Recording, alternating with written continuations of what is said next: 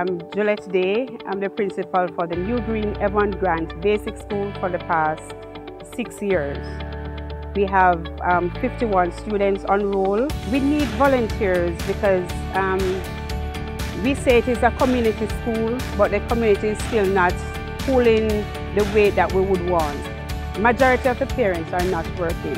It is difficult for them to find the school fee and lunch fee at times. Therefore, the amount of school fee that we are collecting is not enough to do the activity of the school, plus to pay teachers and to buy the equipment. The school fee is not enough, therefore the materials in the classes are not enough. But on a day-to-day basis, I'd say about half of the class might have their textbook. Those who don't have, the teacher will have to draw or write the activity for the children. We would like to have a microwave. Microwave because, like the students who don't have breakfast sometimes, we could heat the things that they bring instead of using it doing it on the stove. Using the microwave will go a little faster.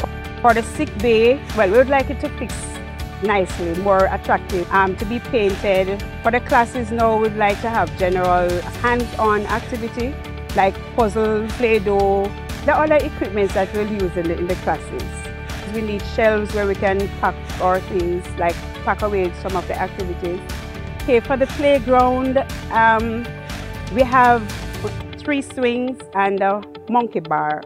But when persons came from the commission comparing to our enrollment, they say that we needed more outdoor playing equipment because each child needs to be more active.